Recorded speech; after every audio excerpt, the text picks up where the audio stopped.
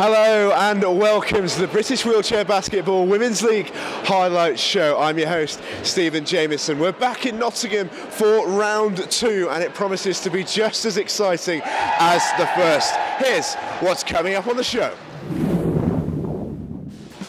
We've got a featured game and all the highlights from an action-packed weekend in Division 1. We speak to GB head coach Miles Thompson and see all the best bits from the final pool games from Division 2 as we head into the crunch time of the quarterfinals.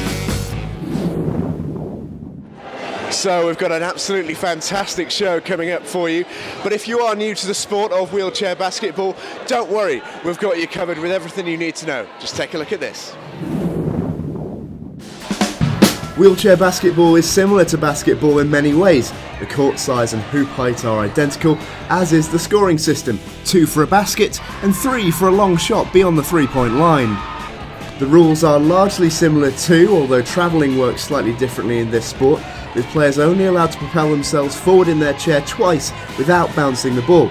This sport is also non-contact too, however chair-to-chair contact is expected and allowed within reason. This sport is inclusive and caters for absolutely everyone, so a system is in place to balance the teams.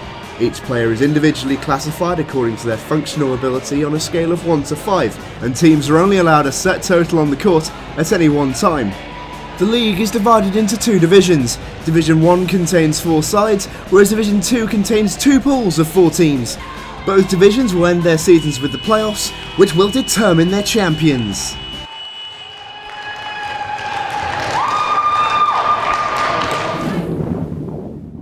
So straight into the action then this week, onto our featured game. It's the London Titans against the undefeated Sheffield Steelers in Division 1. Can the Steelers hold on to that unbeaten record? The 2 teams came into this one after each having had a pretty successful opening round. The Steelers were looking to maintain their 100% record, while the second place Titans were hoping to close the gap. Both sides had injuries to contend with, however, with the Titans' Jude Hamer sidelined after having an injection for an arm injury, and Sophie Carrigill of the Steelers still recovering from a virus. Both teams took their time to find their shooting range, but eventually, after several near misses, Joanne Harper put the Steelers ahead. It had all the makings of a tight game, and so it was proving, with even Maddie Thompson struggling to create the openings required for scores. It didn't take the Titans long to level up either, as Pauline McDonald had her sights primed to perfection for this effort. It was the kind of game where errors were going to be punished, and even players like the experienced Jill Fox weren't immune to the pressure, as she fumbled mid-court and fouled Sarah Grady before she could burst through. Grady duly dispatched clinically from the free throw line for the Titans. The introduction of Jessica Pilkington off the bench certainly made a difference for the Steelers, as she helped herself to the first of her game-leading sum of 17 rebounds here to put 2 more on the board for the Sheffield side. The Steelers had to make do without their talisman Maddie Thompson from the second quarter onwards as she was feeling unwell, but 17-year-old Leah Evans was more than happy to step up to the plate in her absence, seizing first on the loose ball, then after a quick exchange of passes, released a perfect shot for 2 more on the board for the Steelers. The Sheffield team was starting to get into their rhythm, and Jordana Bartlett showed excellent dexterity and poise here to push the Steelers in front.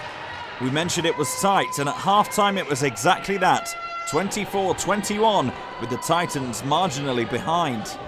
It needed a big third quarter from the Londoners, and they duly delivered, with Helen Turner sinking this superb one-hander as she was fouled, allowing her to add further to the score with typical style. As we headed into the fourth, the teams were neck and neck with barely anything separating them. With less than 5 minutes to go, the Titans were just 3 points ahead, and we were in for a grandstand finish. The Steelers fought back with a couple of baskets of their own, Jessica Pilkington again finding the scoring, but then the Titans went back to a point ahead through this agonising effort from Sarah Grady. With just a minute to go and a point in the match, who would go on to triumph? The Steelers struck first in the deciding minute, with Bartlett again showing superb shooting accuracy from an awkward position, and now it was the Steelers with the advantage. The Titans then had a free throw chance through Megan Wood, but she could only convert one of them, meaning it was a tie game with just seconds to go. Who would come out on top? It was to come down to another free throw, and Yvonne Waft showed, appropriately enough, nerves of steel to convert them both. 45-43 to the Steelers, and that's how it finished. An unbelievable game decided in the final moments.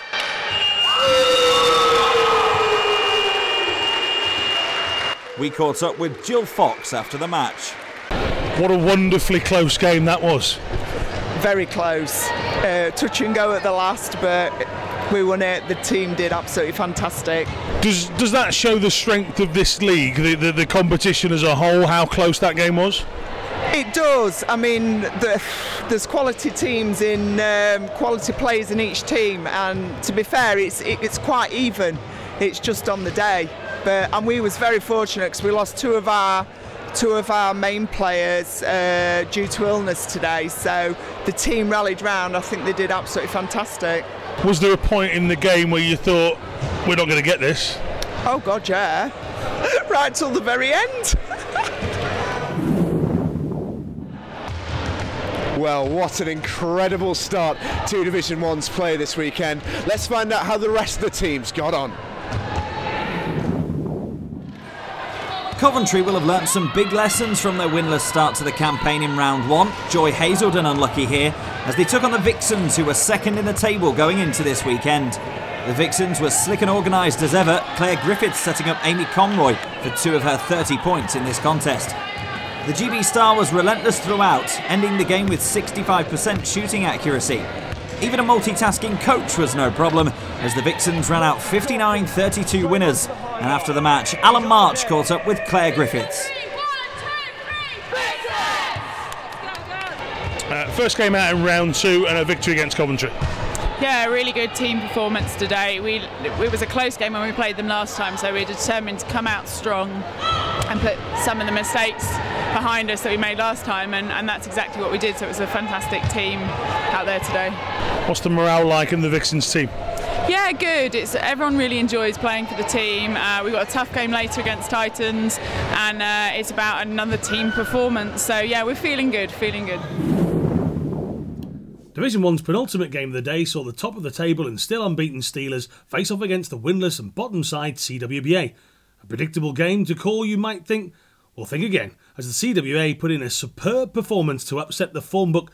Sarah Hope was lethal from close range and was ably assisted to her 17 points by some superb approach play such as this from Charlotte Moore.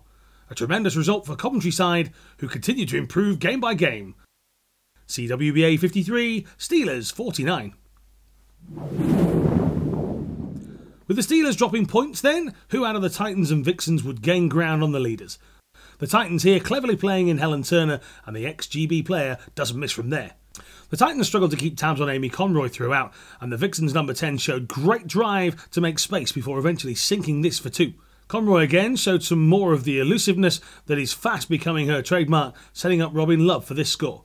And it was the Vixens who came out on top, edging it 43-39. So despite their slip-up against CWBA costing them their unbeaten record, the Steelers still top the tree in Division 1. The Vixens won both their games this weekend to move to just 1 point behind the Steelers, whilst it was a weekend to forget for the London Titans, as 2 defeats saw them lose ground on the Vixens and have them looking over their shoulder at CWBA, who are now only a point behind them after that stunning maiden victory. Next up, I spoke to one particularly keen observer of the weekend's action. Miles' first question is, how impressed have you been by what you've seen today? I really enjoy Women's League. This is my second time to attend. There's so many collective and individual stories going on that it's hard not to get really enthralled with it all. Yeah, and from a GB standpoint, how great is it to see all your players competing at such a level? Well, really, it's a nice canvas to watch, because usually it's 5 players on the floor that represent the GB effort.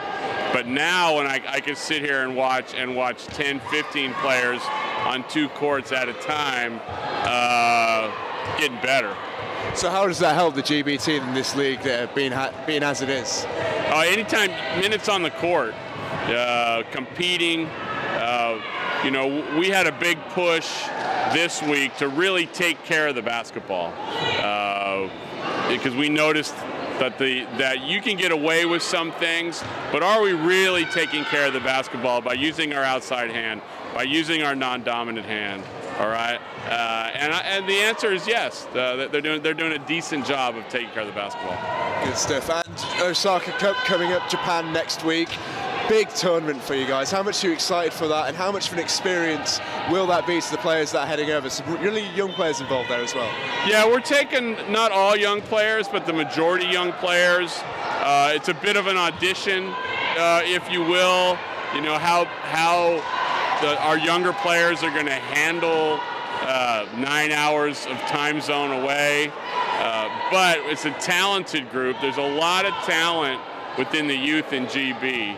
And that's very attractive to me as a coach. And now we get to see what they can do under the lights against a team like Australia, Canada, and Japan, which are all formidable opponents. Okay, Miles, thank you ever so much for talking to us. And now let's find out who Miles has selected. Jordana Bartlett impressed this weekend in our featured game and will be hoping to carry on that form over onto the international stage. She's joined by her fellow Steeler Sophie Carrigill, who's no stranger to playing for her country. Amy Conroy is the first of several Vixens in the squad, and after another great weekend, it's no surprise she's selected. She's joined by the first of her teammates, Natasha Davies, and the 24-year-old played a big part in the Vixens' strong weekends. 17-year-old Leah Evans has all the enthusiasm in the world, but the youngster also showed she could really mix it with the best. Claire Griffiths brings a touch more experience to the group, and she'll be looking to repeat some of her Vixens link play with her GB colleagues. At 16, Joy Hazelden is the joint youngest member of the squad, but there's absolutely no doubting her precocious talent. Jude Hamer has been there and done it at international level, and although she missed this week with injury, she's hoping to be fighting fit. Robin Love has been playing for both the Angels and the Vixens in the Women's League this year, so has plenty of game time behind her. While Charlotte Moore completes the lineup, they're another extremely talented youngster. And a quick mention for the All-Star game coming up in round 3, where you'll be able to see plenty of the players selected here and many more in the first ever UK Women's Wheelchair Basketball All-Star game, which will see East face West in a fantastic showcase of the league's quality. Tickets are free at this address and booking is essential.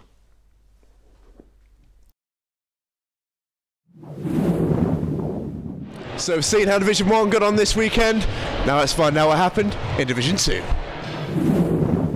The first game in Division 2 in round 2 started with the Spitfires taking on Bell's Angels of the North. After scoring over 100 points in their 2 games in round 1, the Angels showed their quality again. Caroline Ballard-East driving forward with the score. Want fighting spirit? Well, check out Stoke's Kirsty Cotter. After seeing her pass intercepted brilliantly by Catherine Eaton, the Spitfire flew back down court to make amends. Angels 64, Spitfires 15. It was a game of what could have been for the Titans as they lost out to Steelers seconds. The London side created plenty. Ruth Eitles missed, saw Joe Richards on hand with the rebound, and a quick-fire tactic of getting the ball up to pacey Leah Evans would catch the Titans out more than once. Zaymoglu firing off the shot for the Titans on this occasion, and the same outcome, as a London miss would see the Richards-Evans combination strike again to deadly effect. It finished Steelers 55, Titans 30.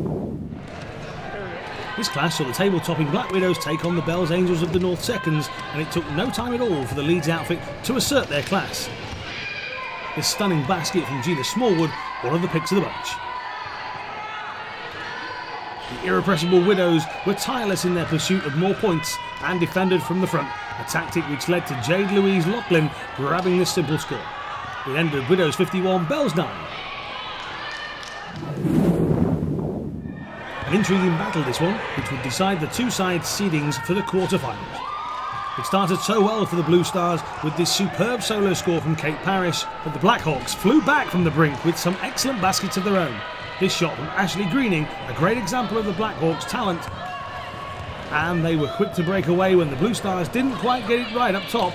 This eventually paid 57-22 to the Blackhawks.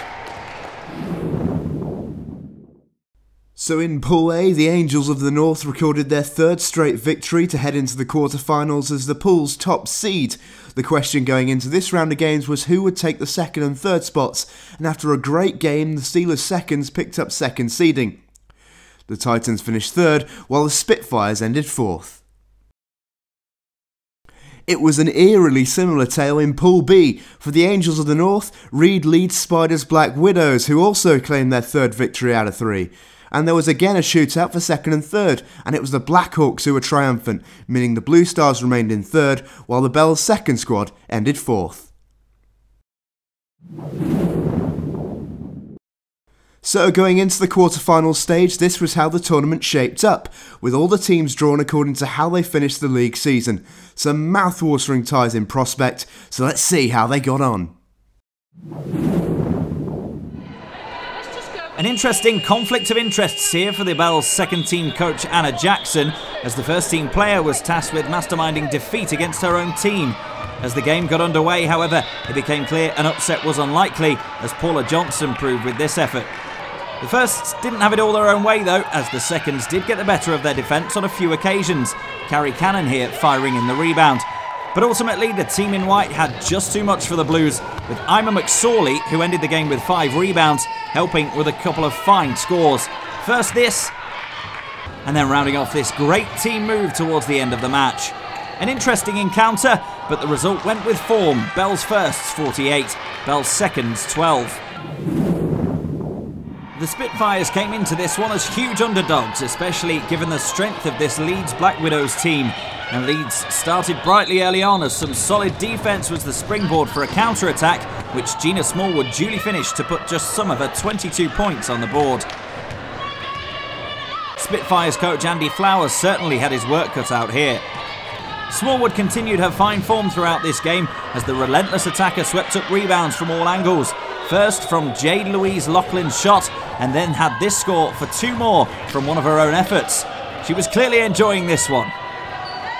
The Widows didn't have it all their own way though, as Chrissy Rapsey was about to find out, but the result was worth the pain of this one, as the Widows took it 56-8. The third quarter-final sees the Steelers seconds taking on the Eastern Blue Stars. Kate Parrish leading from the front, here with a great score. Parrish was at it defensively not long after, denying Yvonne Waft a rebound from her shot, but it was a rare miss for Waft, who didn't take long to get into her shooting rhythm as she amassed a total of 12 points throughout the game. The Steelers were impressive throughout the second and third quarters, where they really developed their lead, winning them 14-7 and 10-1 respectively. It was a closer affair than we've seen so far in the other quarterfinals, but on the hooter it was Steelers seconds 38, Blue Stars 18. Our final game of the weekend saw the London Titans seconds take on the Blackhawks, and the Londoners just weren't in form when finding the hoop. 3 bites of the cherry was too much to ask for, and the Blackhawks raced down the other end to score through number 6, Michaela Bell. It happened again not long after, as the Titans' uncharacteristic wastefulness was duly punished, this time by Rosie Williams. Williams was in inspired form, this just 2 of her 21 points from the game, and she was in no mood to hang around as the number 13 was indeed unlucky from the free throw line.